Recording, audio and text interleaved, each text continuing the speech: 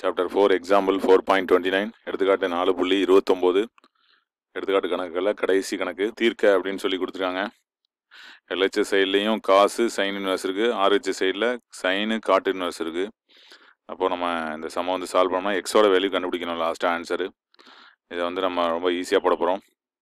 First இப்போ LHS சைடில் இருக்கக்கூடியதில் இது ஃபுல்லாகவே ஒரு லெட்டராக வைக்க போகிறோம் ஏன்னு. அடுத்து ஆர்ஹெச்எஸ் சைடில் இதுக்குள்ளாகவே இருக்க எல்லாத்தையும் நம்ம வந்து பின்னு வைக்க போகிறோம். அப்போ நமக்கு என்ன கிடைக்கும், cos A equal to sine B value கண்டுபிடிச்சோம்னா equal பண்ணி நம்ம ஆன்சர் போட்டலாம், எக்ஸோட வேல்யூ கண்டுபிடிச்சலாம். ஈஸியான சம்மு. ஃபஸ்ட்டு என்ன பண்ண போகிறோம், let A equal to sine inverse of X by root of 1 + x² அப்படின்னு எடுத்துக்கிறோம். அதே போல் பிங்கிறத எப்படி எடுத்துக்கிறோம்னா காட் இன்வர்ஸ் ஆஃப் 3/4ன்னு எடுத்துக்கிறோம். ஃபஸ்ட்டு ஏ கம்ப்ளீட் பண்ணிடுவோம். இதை சைன் ஏ அப்படின்னு மாறிடும். எல்ஹெச்எஸ் சைடு வந்துச்சுன்னா sign A equal to எவ்வளோதுன்னா X by root of 1 + x². Sign டீட்டாவுக்கு என்ன ஃபார்முலா, எதிர்பக்கம் பை கர்ணம், அதாவது ஆப்போசிட் சைடு டிவைடட் பை ஹைபார்டன்ஸ் அப்படிங்கிறது தெரியும். அதை யூஸ் பண்ணி ஆப்போசிட் சைடுங்கிறது என்னென்னா எக்ஸு, ஹைபார்டன்ஸுங்கிறது என்னென்னா ரூட் ஆஃப் 1 + x².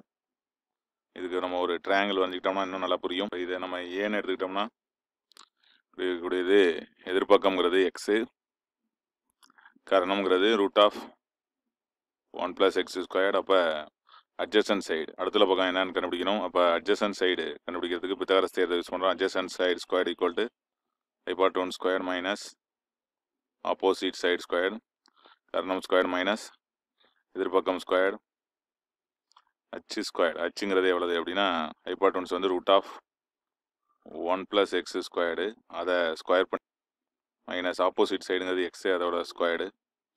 இது 1 + x² கிடச்சிரும், ரூட்டு போயிடும். அடுத்தது இது வெறும் x², x² கேன்சல் ஆகிடுது. அப்போ அட்ஜசன்ட் சைடு ஸ்கொயர்டு அப்படிங்கிறது என்ன கிடைக்குன்னா 1. இப்போ அட்ஜசன்ட் சைடுங்கிறது என்னென்னா 1 தான். அப்போ அட்ஜசன்ட் சைடுங்கிறது 1 அப்படின்னு கிடச்சிருது. இப்போ நமக்கு தேவையானது என்ன, சைன் ஏ கொஸ்டினில் உள்ளதை வச்சு கண்டுபிடிச்சது. இப்போ நமக்கு தேவையானது காசு உள்ளறக்க தான் ஏன்னு வச்சுக்கோங்க. அப்போ காசு ஏ கண்டுபிடிச்சா போதுமானது. அப்போ காசு ஏ equal to cos theta equal to என்ன ஃபார்முலா, அடுத்துள்ள பக்கம் பை கர்ணம், அதாவது அட்ஜசன்ட் சைடு டிவைடட் பை கிடைக்கும். காஸ் ஏ ஈக்குவல் டு அடுத்துள்ள பக்கம்ங்கிறது இப்போ தான் கண்டுபிடிச்சோம் 1 divided by root of 1 + x² அப்படின்னு கிடைக்குது. இப்போ எல்ஹெச்எஸ் சைடை நம்ம ஒரு எக்ஸ் உள்ள ஒரு டேமாக கன்வெர்ட் பண்ணியாச்சு. இதே போல் ஆர்ஹெச்எஸ் சைடை நம்ம கன்வெர்ட் பண்ணணும். காட் இன்வெர்ஸ் கொடுத்துருக்காங்க, அது அப்படியே இந்த பக்கம் எடுத்துக்கிறோம். காட் பி அப்படின்னு கிடச்சிரும். God B equal to 3/4. இதில் நம்ம கண்டுபிடிக்க வேண்டியது சைன், இதை தான் பின்னு வச்சுக்கோம். அப்போ சைன் பி கண்டுபிடிக்கணும்.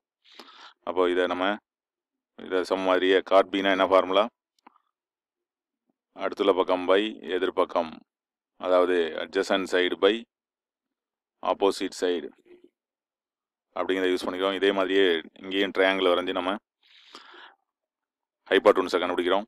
இல்லை ட்ரையாங்கிள் வரையாமலே போட்டாலும் அதனால் ஒன்றும் தவறு கிடையாது. இப்போ இதுதான் பி. பிக்கு ஆப்போசிட்டில் உள்ளது என்ன அப்படின்னா 4, அட்ஜசன்ட் சைடு வந்து 3. இது 3, 4னா ஹைபார்டன்ஸ் எவ்வளோன்னு தெரியும் நமக்கு, 5. 3² + 4² = 5². அப்போ கர்ணம்ங்கிறது ஹைபார்டன்ஸுங்கிறது 5 அப்படின்னு கிடச்சிட்டு, இது அட்ஜசன்ட் சைடு அதாவது அடுத்துள்ள பக்கம், இது எதிர்பக்கம் அப்படின்னு கிடச்சிட்டு, இப்போ நம்ம காட் பி என்ன கண்டுபிடிக்கணும், சைன் பி கண்டுபிடிக்கணும். இப்போ சைன் பி என்ன formula, sine B equal to எதிர்பக்கம் by கர்ணம், அதாவது ஆப்போசிட் சைடு டிவைடட் பை ஹைபார்டன்ஸ். அதை யூஸ் பண்ணோம்னா நமக்கு எதிர்பக்கம்ங்கிறது 4 பை கர்ணம் அப்படிங்கிறது 5 கிடச்சிது. அப்போ sine B கிடச்சிட்டு, cos A sine B ரெண்டுமே கண்டுபிடிச்சிட்டோம். இப்போ கிவன் சம்முக்கு வரோம். கிவன் சம் என்ன அப்படின்னா cos of sine inverse of X by root of 1 + x² equal to sign of God inverse of 3/4 அப்படின்ட்டு இருக்கு. இப்போ இது உள்ளார தான் நம்ம ஏன்னு வச்சுருந்தோம். இப்போ காஸ் ஏ ஈக்குவல் டு நமக்கு சைன் பி அப்படின்னு கிடச்சிருது. காஸ் ஏ கண்டுபிடிச்சிக்கிற வேல்யூ எடுத்து இதில் சப்ஸ்டியூட் பண்ணிடுறோம். 1/√(1 + x²). சைன் பிக்கு கண்டுபிடிச்ச வேல்யூ 4/5, அதை எடுத்து சப்ஸ்டியூட் பண்ணிக்கிறோம். ஓகே, இப்போ நமக்கு எக்ஸ் வந்து கண்டுபிடிச்சா போதும். இப்போ அப்படியே ரெசிப்ரோக்கல் பண்ணிக்கிறோம். இப்போ √(1 + x² = 5/4 அப்படின்னு மாறிடுது. அப்படியே ஸ்கொயர் பண்ணிடுறோம்.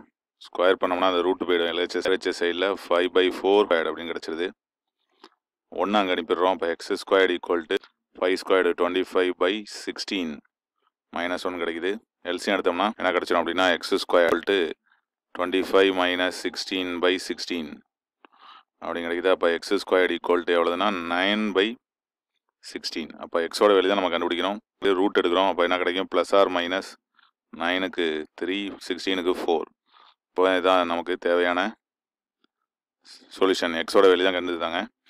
அப்போ சொல்யூஷன் தேவையான தீர்வு அப்படிங்கிறது நமக்கு ஈஸியாக கிடச்சிருது.